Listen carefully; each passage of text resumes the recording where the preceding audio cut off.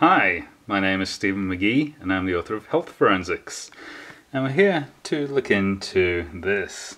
Now, I've been researching capacitive filters on home electrical wiring that many people are installing, and I installed this particular filter on Friday. It's now Monday, and that has coincided with my partner showing some very unusual mental behaviors that she doesn't normally display.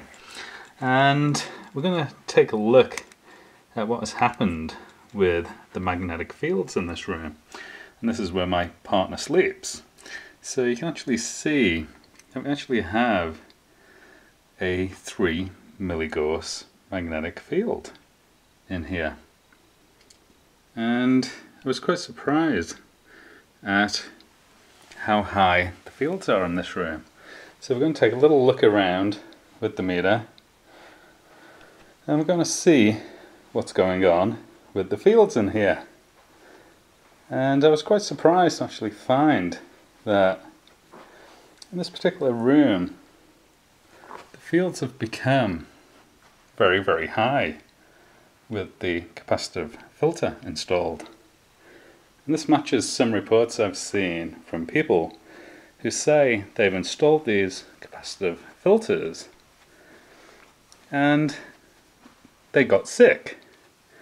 So it appears that in this room there are very, very high magnetic fields being produced by that capacitor being connected onto the system.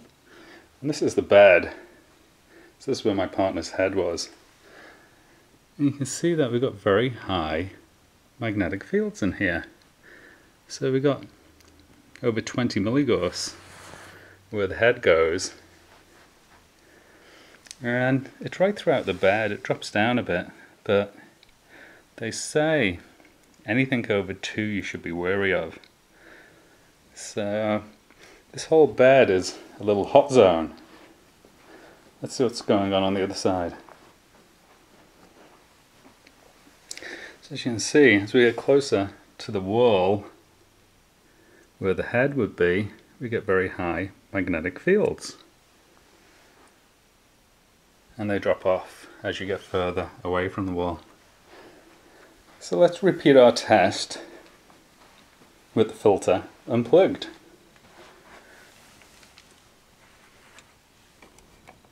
And this is just a 47 microfarad capacitor. So it's now unplugged. Let's take a walk around the room and see what we get. So we're still in the same range.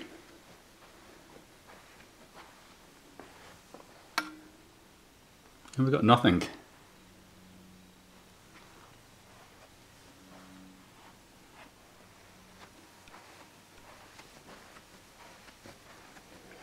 So I have a lot of these filters in the house right now, testing capacitive filters.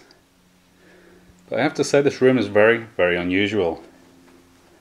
The rooms that have these filters on are not displaying these high magnetic readings that this room is displaying.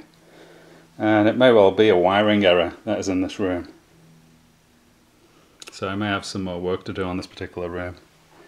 As you can see, by unplugging the capacitor, we got rid of the magnetic fields.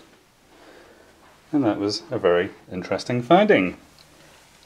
I hope you enjoyed the presentation, and I wish you the very best of health. Thank you.